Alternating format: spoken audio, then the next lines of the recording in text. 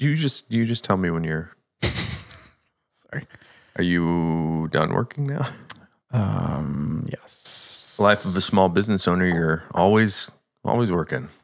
There's always something. There's always something. I'm always behind. So far behind. It doesn't matter. It's just when do I stop today? Pretty much. Do I keep going forever or not forever? It's just. Your dad would always tell me it's like you are working and you get through one wall just to find like 10 more walls behind it. You're like, oh God. All right, let's start the show, Nick. Okay, let's do it.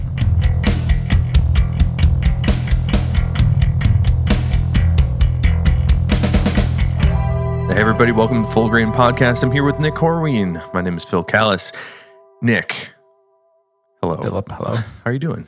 Good. How are you doing? Cool. We're back on a regular podcast. Yeah, let's do this. Scheduled for the last 2 weeks. I get a lot of questions about hide types, animals, horses, bovine, exotics. I even made a video about this comparing deer hide to shell Cordovan and horse fronts, horse butts. Can you break down, perhaps, some of the characteristics of each of the animal hide types and why you would use one over another? My experience is pretty limited in that, just to what we do at our place. I have a little bit of an understanding as to other things that are out there in the world, but physical properties and then appearance, those are the two things that change when you move from raw material to raw material.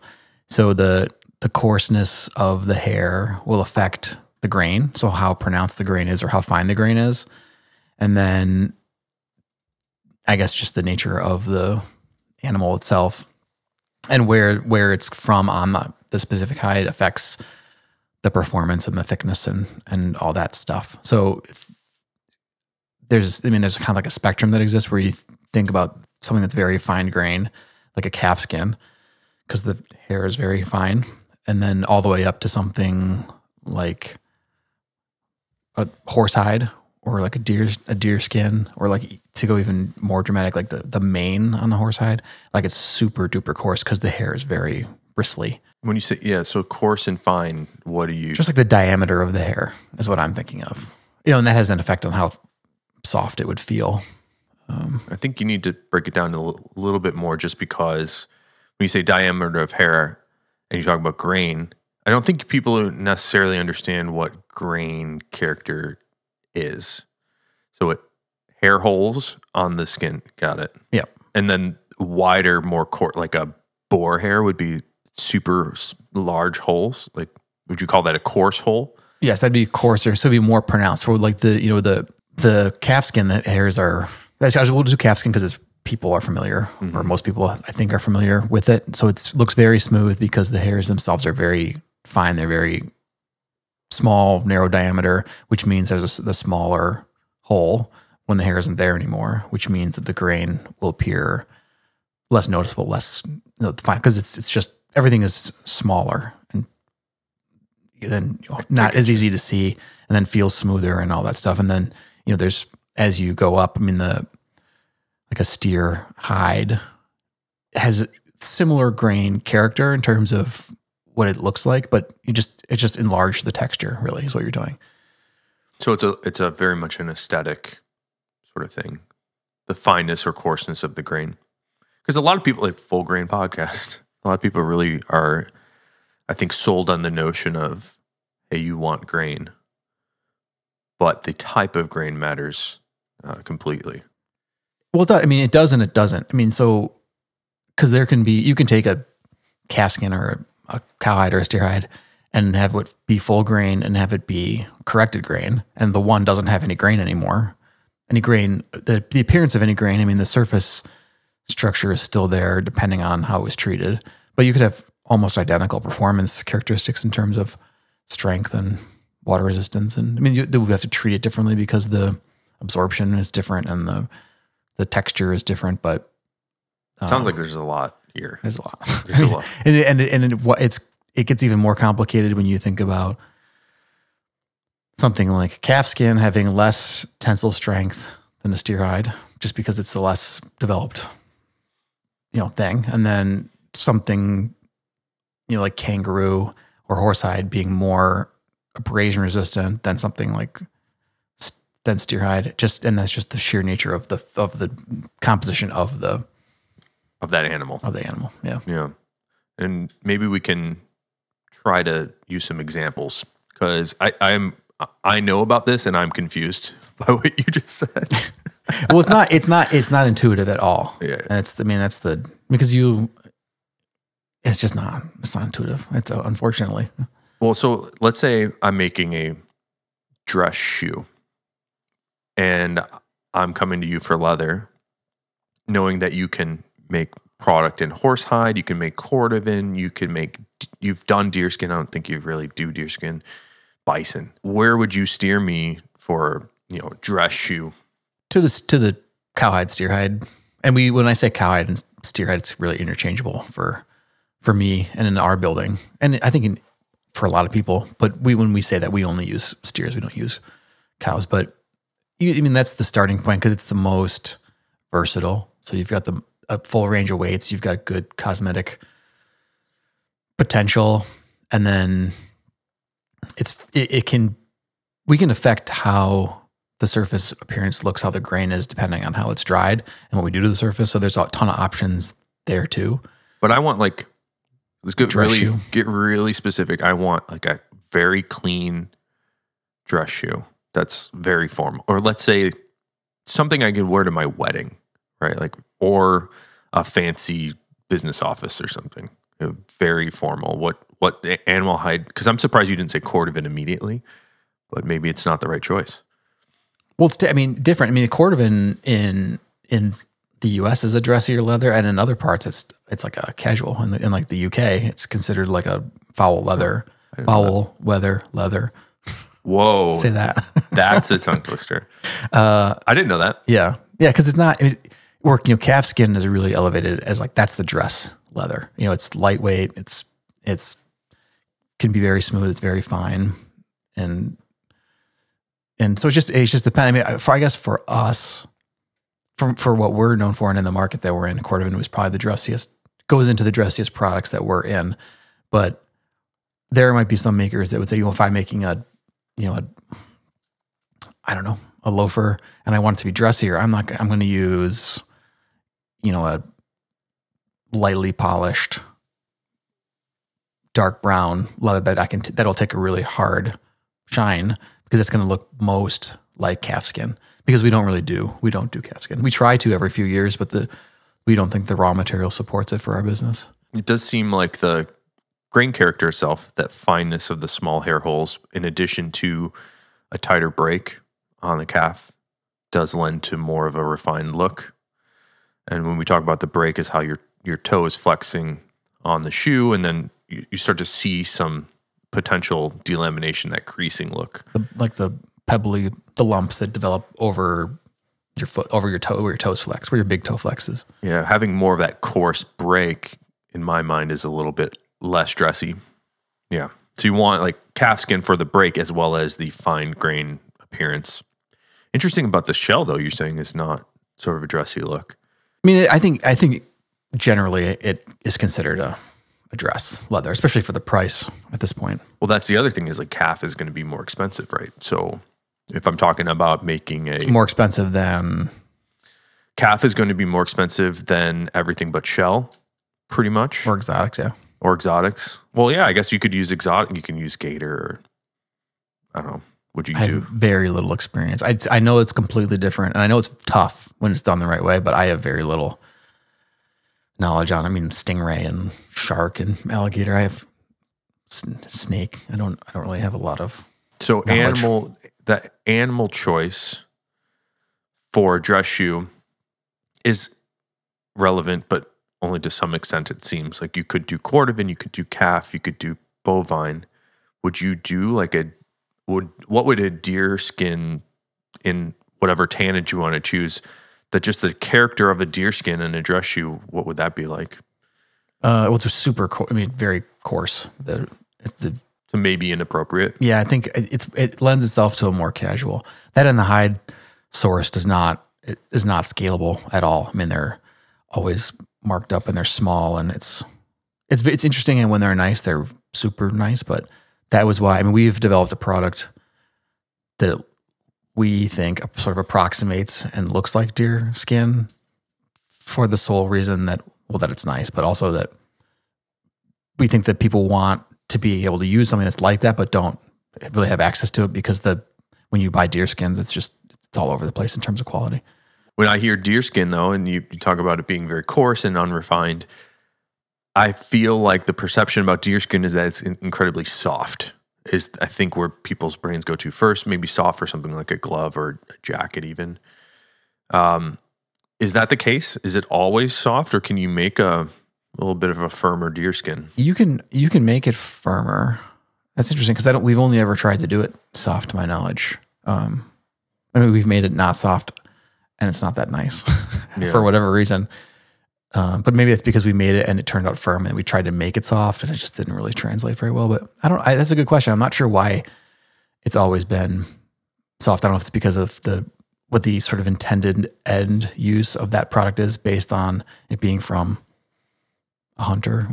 Yeah, in the past, or what, or if people have an idea of what that should be. But that's a good question. I don't know. Or based on how the size of the product and sort of what it lends itself to as a finished product. Because it's not making it. You're not going to make a pair of shoes because you could, but it would be.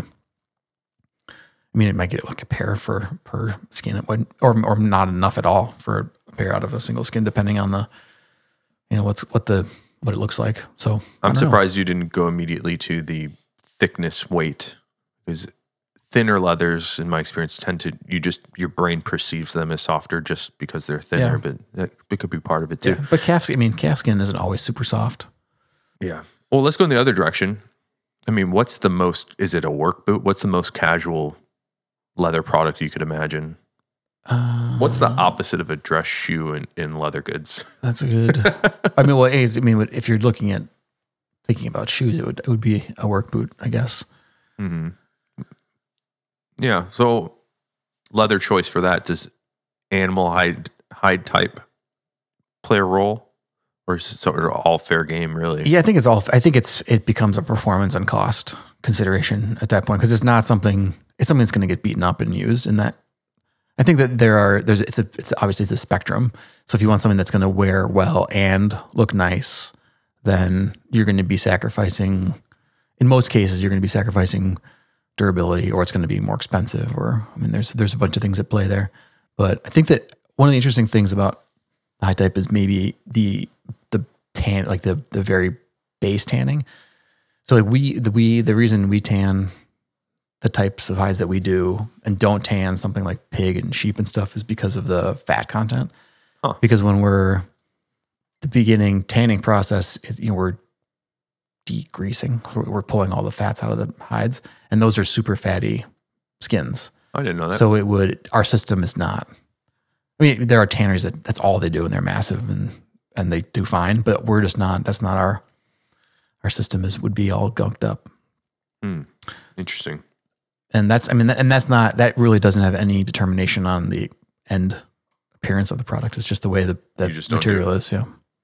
Well, if you were to do a deerskin work boot, I assume you would have to line it with something pretty thick also, because those deerskins don't get much thicker than 3 ounce, 4 maybe, depending on the tannage. Yeah, that's right. I mean, you could do a lighter weight thickness leather on a work boot. Is that... You're inside out at that point, though. Why not just flip it around? Yeah. So, we should ask one of the shoemakers we have on the show, can you use lightweights for work boots? Or is it just not enough substance to give you the rigidity of the... Yeah, I don't know. It's a good question for... Not for you. Weinbrenner. Or Wesco or something. Yeah, because I think... and maybe it's a durability thing, and maybe... we should get those guys on the show. Maybe the thick with the hide is... A steer hide has a thicker grain layer than a deerskin. So if you're going to drop a hammer or a nail or something on your boot, you have a less of a chance of going all the way through the grain layer, which is going to give you a product that lasts longer. Right. I should probably know the answer to that, and I don't. Yeah, that's why I'm grilling you. I don't know. I'm calling you out. I don't know exactly. I don't know for certain. That would be my educated So it's something that it's confusing because the word leather can mean a lot of things, including different animal hides. And those inherent, honestly, the characteristics, when somebody says grain, I didn't know what that meant, 15, 16 years ago. And now I perceive grain in two ways. One of the ways is what you've already described with the hair holes, that fineness of the small texture. The other way I perceive grain is something I think I invented, which is figuring. You see, it's basically fat wrinkles and draw that are. Well, what is fat wrinkles and draw? That's not really grain though. I mean, I know people call it grain, but it's more like, I think figuring or character is better. I stole that word from the wood world. Yeah. I stole the word from the wood world. There's another time. There you go. Wood world. This is the alliteration podcast. The word from the wood world. God. I mean, it's like the like wrinkles in your skin. Yeah, and it's just like around your knuckles, and it's the same kind of thing. It just develops differently on different animals depending on how muscular they are, how big they are, how long they and I see it walk around. You have the 1940 calf skins that I've been making some product out of. I see fat wrinkles in those. Mm-hmm. I see fat wrinkles in heavyweight steer hides. I don't think I see fat wrinkles in horses. Yeah, it has like that more organized. Yeah, what is that's a fat wrinkle? That's what people like, especially in the horse butt strips or horse butts, is that like wiry sort of figuring. Well, there's that, which is inherent to the hide itself, and then there's, I guess, the differentiation between that and draw, which draw is usually a side effect of the tanning process. Something getting shrunken, going from hot to cold too fast, or being too astringent, or pH shifts that are too dramatic for that, or usually it's changes in something like that's causing it to shrink or expand at a rate that is not friendly to keeping the thing completely smooth. Well, let me try to break that down a little bit too. An easy way to identify a fat wrinkle is a wrinkle that is perpendicular to the backbone. So like a neck. Is this accurate? Say that again. An easy way to identify a fat wrinkle versus draw is the fat wrinkle tends to be perpendicular to the backbone of the skin, where the draw tends to be parallel to the backbone, more towards the bellies. Yeah, I think that's... Have you seen fat wrinkles go the other way? No, I think that fat... It's like necks, like where your neck moves around, you get these like little wrinkles in my skin. No, I think that's good. I mean, fat wrinkles, I think, are directional, and I think the draw is more random. I think it doesn't need to go necessarily front to back, but it's not going to be organized in lines that are sort of all running in the same direction, like a fat wrinkle would. I don't know where I was going with this, but fat wrinkles and draw are natural occurrences, or maybe not. I guess the fat wrinkles are natural, but the draw may or may not be natural. Yeah, and there's a lot of management that goes on of both of those things in terms of what's it called, laying it out in the tannage, setting, and and then who ends up with hides that have fat wrinkles, and who, because it's considered not cuttable, really. I mean, it's not. So when we're looking at that, that's an area of the hide that we're calling unsuitable for a product. Well, so let's talk about bison then. Tons of figuring in that, right? That's like comes along with that. So you kind of just have to live with that on that product. I mean, that's one of the reasons that you use that product, is because it has it. So isn't that funny? So my customers at Ashland want a lot of character. Many do. I would say the customers that I speak with that are probably watching right now, hi guys, they prefer that. And I often receive requests, cut as much character as possible, which is why we started to develop, or have you develop some new products for our wallets in Bison. So it's interesting that you say fat wrinkles and draw are considered uncuttable. Maybe generally, for a shoemaker. Is that what you're... In the in the wider world, they are. But I think that that's maybe a function of them not being totally predictable. I mean, if we could deliver a product that always had the same kind of, because that's our whole job, is to take something that's inconsistent and make it as consistent as possible. So if we could deliver something that was consistently drawn, wrinkled, then people would buy it because they could develop a kind of a standardized product around that. But to say like, well, 1 in 10 might have it, it's not, and there's no scalable business there, which is what most people are after. I think you're almost describing a product that you do called Dearborn that is tumbled to have a very consistent, more of a finer tumble pattern, which ironically is the one that feels like a deerskin. Well, that's what I just didn't name it before. Dearborn. It's nice. It is nice. It looks and feels. What like do people make out of Dearborn? Because it feels very, very incredibly soft, but also it's very open, meaning that the introduction of moisture, for example, or stains, dyes, coffee, if I were to spill it on there, it seems like it will really absorb into that material, into the Dearborn. Yeah. What are people making? Bags and shoes. And then we do have, I mean, that's like kind of like Essex is for Dublin and other leathers. That's the base for other stuff. You do a wax Dearborn? We do LaSalle as Dearborn that's with right. finish on top of it. So it's still, I mean, the idea is to still keep it feeling good, but not have it, like if you spill a glass of red wine, it's not going to be like immediately stained. Have you seen a Dearborn bag that has been worn? Because I would imagine it really gets dirty looking. How does it look? No, it's like in any other natural veg. Cool. I should try that. It's very soft though. It looks probably no stand on a bag. It just kind of flops. I guess it depends on the liner. Or, it depends totally on the bag. But yeah, they're slouchy. Yeah, I mean they're really nice. They're really nice. They feel. I mean, the bags that I have seen that have been made out of that product have generally sell. I don't know how I've never seen one with a ton of wear other than, the few that we've tried out, but they always end up not sticking around long because you go and you feel it, and like it feels so nice. And I'm not sure people are thinking about how it's going to wear, but it feels nice. I kind of want to give another example here of how to, I'm trying to use big vocabulary words by accident. Well, just like to elucidate the difference between hide types. If you were to take the Chromexcel tannage and put that on different animal skins, what the result would be. So most commonly is you're using that Chromexcel tannage on a bovine. You can do it on horse. If you've done it on any other, I guess you've done it on bison. What's the calf? Calf. What's the result from that tannage translated onto the different hide types? Outside of the appearance of the grain that we were talking about and the thickness and I guess what I'm getting at is, does the tannage translate consistently regardless of hide type? Does it give you the same product? Not exactly, because the uptake is different.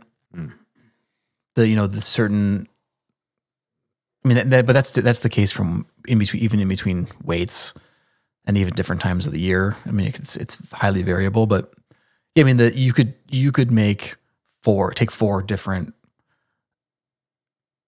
hide types and run them together at the same time, and you would get four different. They'd be the same product, but it would have different. One would be in terms of softness, and in terms the color would be different in terms of how much material would get taken up. But I mean, that's our job, is to take those 4 or 5 different types and then make adjustments to each one as it's going through to try to make it at the end as consistent as possible. Yeah, even when you're comparing from type to type. Like irrespective of grain character, it does seem like there is some sort of magic happening in the fiber structures of each of the animals. Yeah, I mean a lot of that management will be how much material is going into it and how long it's being how long it's being run. And this is any tannery is doing this. I mean, someone like, I'm guessing, but someone like Stead, I mean, they're not running their waterproof calf suede and their kudu side by side and getting the same exact result if they don't make any changes. I think it's pretty common. Yeah, makes sense. We started talking about tannages for Chromexcel. are there specific tannages that you would not want to run on one animal type than another? Like, for example, shell Cordovan pit tanned. You can pit tan steer hides, but I don't know, would you bother pit tanning a deer? Sure. Yeah. It's just, it doesn't command, it doesn't, for whatever reason, right or wrong, it doesn't command the price.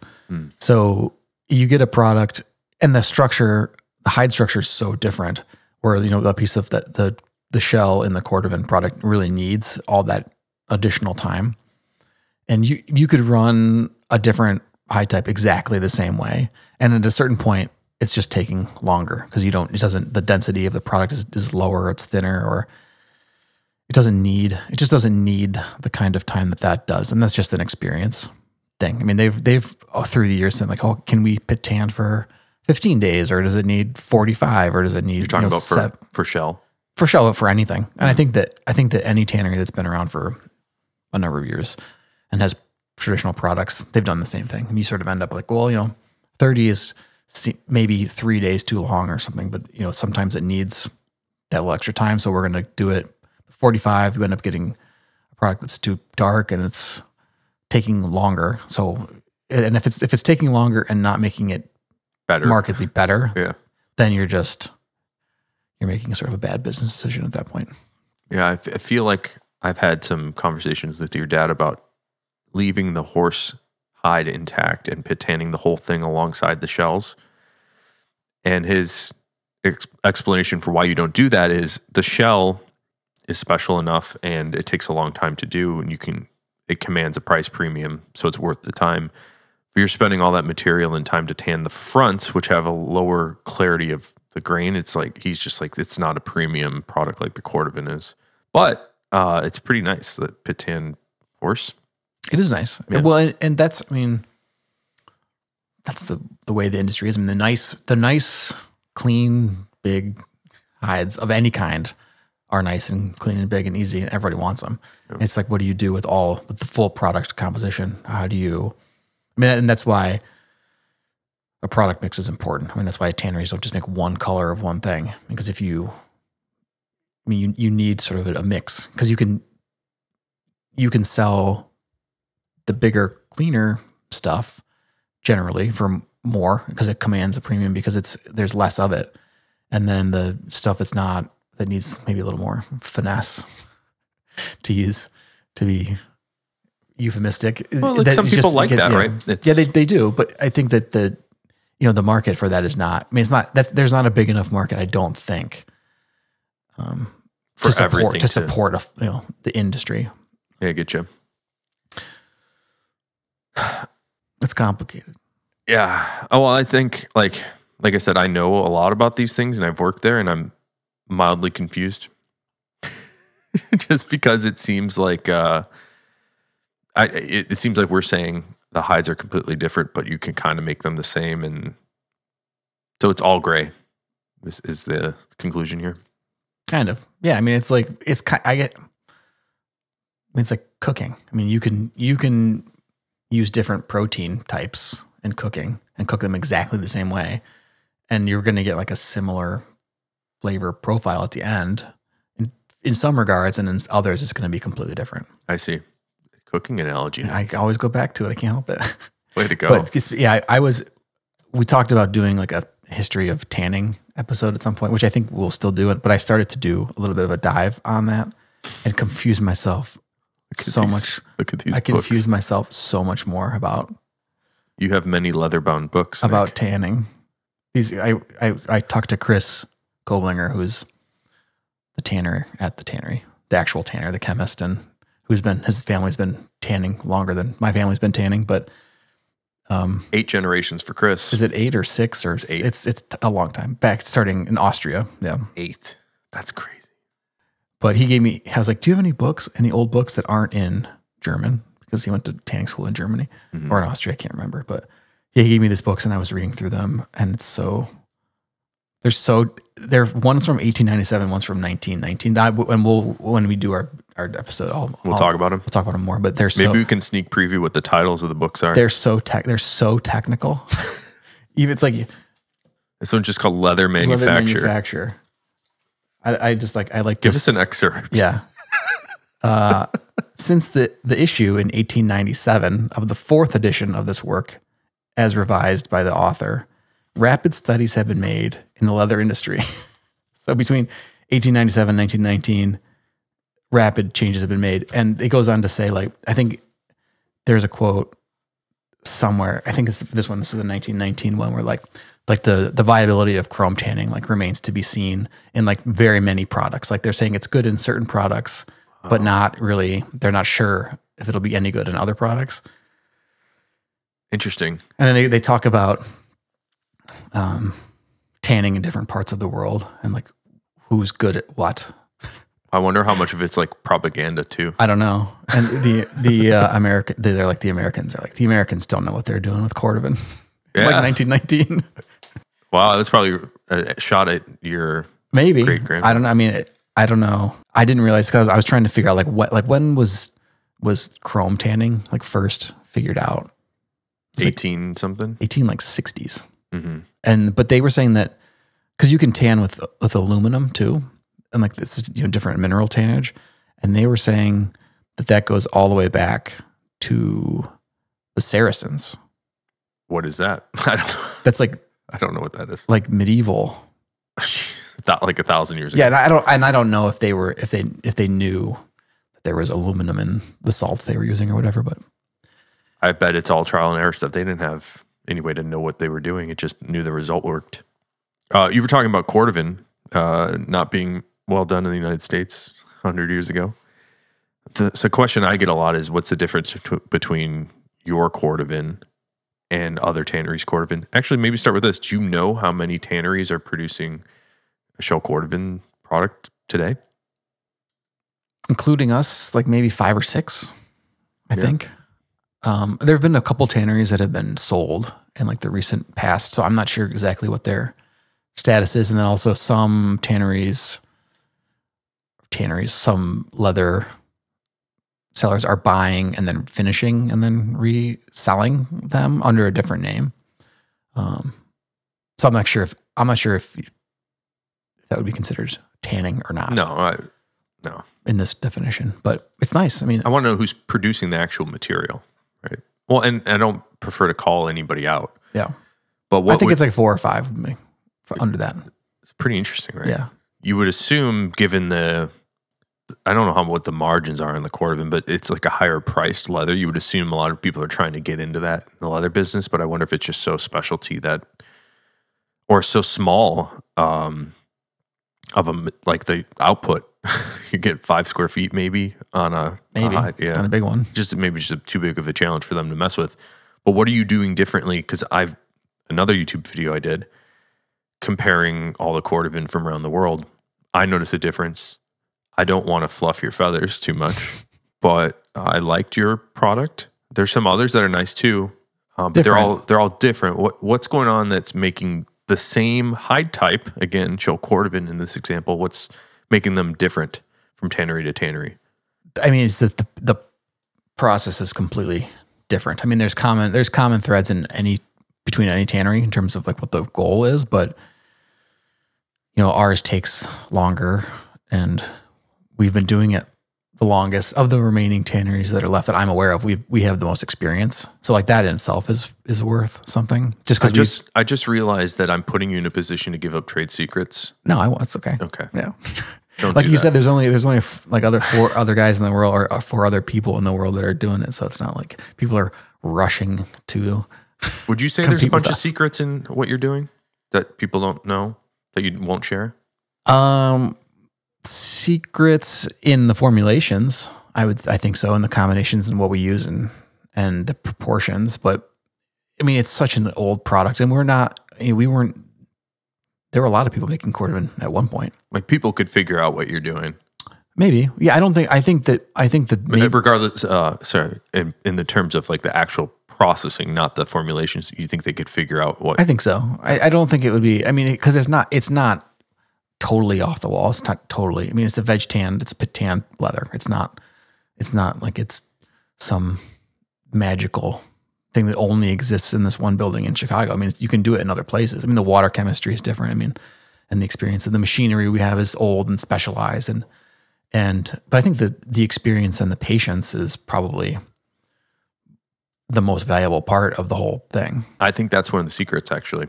I think when you mentioned the word patience, there's a process called currying, which is on your letterhead. Do you want to talk about currying, or should we avoid this topic completely? No, it's fine. You gave me like a slight grimace. It's fine. No, it's fine. It's just hand. It just means oiling by hand. But you have to let it cure. It's afterwards, yeah. The cooking but the analogy. currying itself is the brushing. But yeah, so we brush by hand because the thickness, going back to hide type, the thickness is not uniform from one end of the shell to the other. So we can't, if we were to just feed it through a machine and put the same amount of oil on the whole hide, on the whole piece, it would be, you end up with darker and lighter parts and parts that were softer and other parts that were firmer. So it needs a hand application to make it more uniform. But yeah, and I mean, it's an experience thing. I think of it as patience in that handwork is much more cost intensive in terms of time to apply, but also after it's curried, you have to sort of let those oils even out over a course of several months, which I think a lot of people don't appreciate how doing nothing is very valuable. I've noticed some leather that I've had sitting in my shop for 10 years. We bought some stuff for a project years ago in Chrome Excel. And as that leather has sat, it's become better. Maybe we want to talk about that patience in the tannery. Like, why can't you pump out Cordovan faster? We could. It just wouldn't be nice. Yeah, it wouldn't be the same. And I mean, you have to resist the temptation, and I think that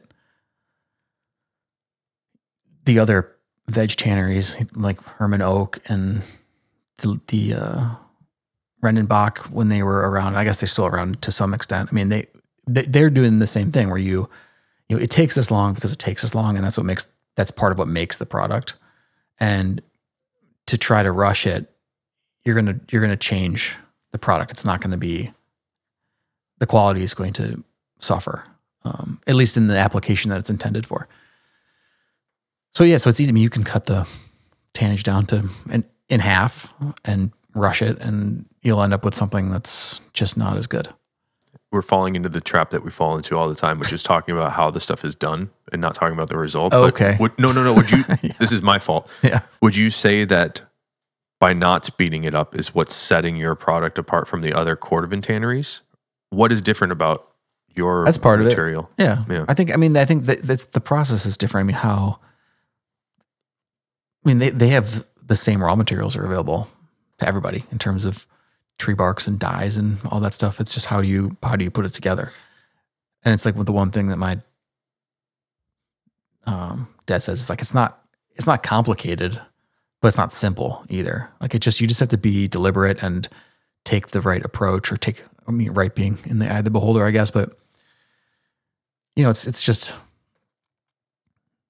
different ways of doing the same thing. And, and that yields different, how many times can you turn your inventory over, and what's the price, the price per foot at the very end, and both of those things inform to a certain extent who's going to be able to use the product, who's going to want to use the product, or the scalability of the product, or, I think that the long processing time is a barrier for a lot of people. I mean, no one's interested in modern days of saying, okay, so we're going to make this product. It takes 6 months. I mean, outside of like wine and whiskey, I mean, who is signing up for like a long aging process or any long lead time? We're in a world of instant gratification. Is your product more expensive, your Cordovan? Yeah. By a significant amount, or I don't know. I think, because I see, it's hard for me to know. I said yes. Buying it. I said yes quickly. But when I go, you see, curiosity going on, see like, well, what are they selling? When they're selling 1 or 2 pieces at a time, like the per foot price is not really indicative. So I guess I don't exactly know. Mm-hmm. I guess I don't exactly. So if I laid out the 5, let's assume all 5 different Trail Cordovan tanneries in front of you, have you seen them in person? The other, yeah. What would you say is the difference between all of these that we've laid out? other than color? Let's say they're all the same color. Let's say they're all natural. Thickness, smell. Actually, color's a good one because the finishing is, from the shells I've seen from other places, are much more varied and different than what you're doing. Yeah, so thickness, smell, the texture, how smooth or how waxy does it feel? The temper, so how, if you flex it, how soft is it? When you flex it, does it feel like, can you compress it and make it feel thin, or does it feel like robust and sort of beefy, no pun intended? Yeah, I mean, I think that's kind of like all of the aspects. What's the difference with yours in all those characteristics? I don't know. I feel like I want to help you so bad, but I'm going to let you. Gonna let you sink. No, I'm trying not to say shit. I mean, obviously, I think we do it the right way because that's the way we do it, and I don't. But I'm also not saying that I think everyone else does it the wrong way. I just think it's different. I think ours is nice because I've been brainwashed to think that. Well, what do you like about it that's different than what they're doing? It's round, so it has like that full feeling to it. It's smooth and consistent, and it's smaller in terms of footage, but it's smaller because we've trimmed away all the non-shell areas. So it's, in that regard, it's consistent, more consistent, even though you might be getting a smaller amount of it. And I mean, it takes longer. I think we do it pretty, I mean, even though we're not that consistent with the colors, I think we're pretty consistent with the colors given what we're working with and how we're doing it. The finishing style is different too. And I appreciate your more natural inclination of how you guys have been doing it for 100 years. It's very natural looking, regardless of color.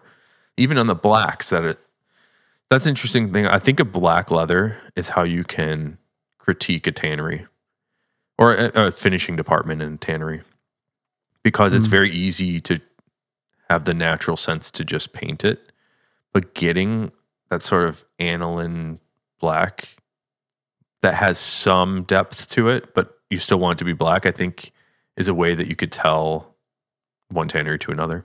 But, it's black. I like your black shells because it is very much a natural looking black and doesn't look like paint. I've seen some shells that look crazy painted, which seems like an absolute waste to me. I don't understand why you would do that and not just put it on a deerskin. In that example, you could cover up all that coarse grain. It's dense. You get the density of the product, but yeah, it's not.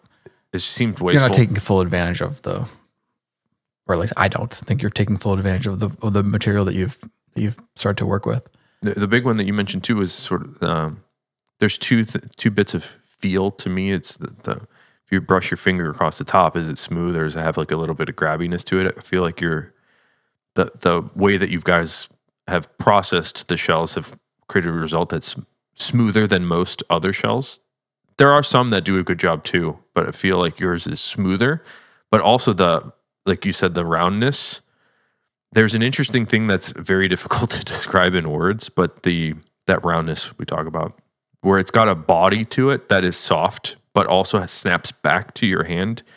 I think we've talked about it in the podcast before. Yours has a density thing. It's like the feel is so much more pleasant in yours. Some other Cordovan that I have felt is much more boardy. Like it feels literally like the temper of cardboard, where it doesn't want to move. And it kind of feels empty too.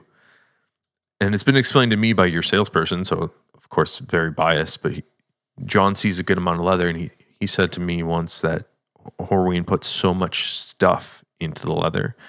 That's what sets it apart, is the amount of stuff that goes into your tanning and retanning. And in addition to that, your dad has told me he feels like your retanning and tanning are the strength of the business. He thinks that's the thing that sets you guys apart. Would you agree? Yeah, our retanning formulas. What is it about that? Was it like, would you consider hot stuffing to be part of the retanning? Yes. It isn't, but it is. I mean, because when you're hot stuffing, it's kind of like you're splitting retanning into two different processes, into two different drums, because you're going to use, one uses water and one doesn't, but you can also retan without hot stuffing using emulsified waxes and greases. It just gives you a different wet stuffings. Yeah, or fat liquoring. It's kind of this. You're getting it's achieving. You're conditioning the hide. You're just not using. You're using refined products, which just gives you a different end result. We do a lot of that too. But yeah, why wouldn't everybody do that? Why wouldn't everybody use the same things that you guys are doing? I mean, is it the obvious like, oh, it's expensive kind of thing? Yeah, it's expensive and they're inconsistent and it takes longer. And yeah, I mean, it's all those things. I mean, we still buy a lot of stuff and other people do this too. You can buy it, you can have companies do this for you where they blend it for you and it becomes a different thing by just the nature of combining it before it goes into something else. And that's just an extra step that costs. And it's not, I mean, you can do that or not do that, but if we think it makes it better, then we tend to do it. But yeah, I mean, I think any leather is what it is because of the retannage. I mean, that's the canvas, because the chrome tanning, the veg tanning, whatever the base tannages. I mean, it does vary quite a bit, but it's still giving you a base, and then the retannage is really what separates one leather from the next and gives you. I mean, because you can finish it stuff a bunch of different ways. What you end up doing to the surface is dependent on what you've done before, but really, if you don't have a solid base or a base that is going to give you the performance, it doesn't really matter what you do to the surface. All right, so you have tannages and retannages. How many tannages do you have, and how many retannages could you spitball that you have? How many tannages? It's the base tannage? Yeah, base tannage. 4. And then retannages, it's hundreds, thousands? Yeah, hundreds. Yeah, I mean, they're not all active all the time, but this is why this is a confusing topic. Yeah, previous guest, Brett Viberg, was in town recently, and he's like, you guys are idiots. Way too many products, too many tannages. He's kind of right. I mean, it's not wrong, but I mean, they're all variations. You're an idiot, Brett. A lot of them are variations on a theme too, but it's not wrong. I mean, it's complicated to keep track of all that different stuff. Yeah, I feel like this is going to be a confusing episode for people to digest, because each of these topics that we started to go into are deep dives. Like, you could write one of these books about People did, yeah. Well, yeah. So I think we should pick some of those and go deeper too. Like, on a microscopic level, what's the difference between the hide structure in a horse versus bovine, right? It's like there's probably a different, like, the fibers probably go different directions, and maybe we should explore that. It'd be kind of neat. Yeah. I mean, it's a complicated, it's the whole the industry in general is complicated. The processing is complicated. And I think any industrial process where you're making something has a lot of inputs and potential inputs and variations to it. But when you've got the very base, that's completely different every single time, because it's, from a natural product, it just makes it that much more crazy and complicated. I'm just hoping that having like little conversations like this will help people understand just a little bit more. And then as we keep having more conversations, like, oh, it makes sense finally. All right, let's move on to favorites. Wrap it up here, Nick. Do you want to start with favorites? Sure. What do you got? What do you love? You want me to start because you're never ready? All right, let's go. Wait, I've got it. I've got it. I started listening to books. Oh, another book, because I never have time to sit down and read it, it seems like. But it's a book on World War I, which is like a pretty heavy, complicated topic. It's called A World Undone, and I'm really enjoying it. It's like, I did not realize how complicated and sort of political. I mean, obviously it's political, and how much intrigue there was leading up into that war. But I think that I got really interested because Dan Carlin, the hardware history guy, I think he's the one that said that the start of that war, so like the assassination of the Archduke, even though that, if you listen to the first hour of this book, there's so much more complicated than that. Called that as like one of the most important events in like human history, like how much it changed the world and culture and everything. So I think that as a historical event, that it sort of gets overshadowed by the Second World War, but It's really interesting. World War I is crazier than World War II. G.J. Meyer is the author of that book. No, I think it's less. I think it's less crazy actually. If you look at the numbers and think about the conditions and because the second one was a result of the first. Yeah. Books. I got a book. G.J. Meyer, check it out. What's it called again? A World Undone. A World. Cool. But only if you like super dense. How is it told? Is it just like a textbook kind of thing? Or no, I mean it's pretty dense. I mean it's not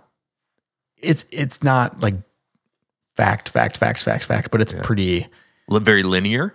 Yes, very. I like linear. the first part of the book. It's like July 19th to July 21st because there's that much happening in like the first 3 weeks.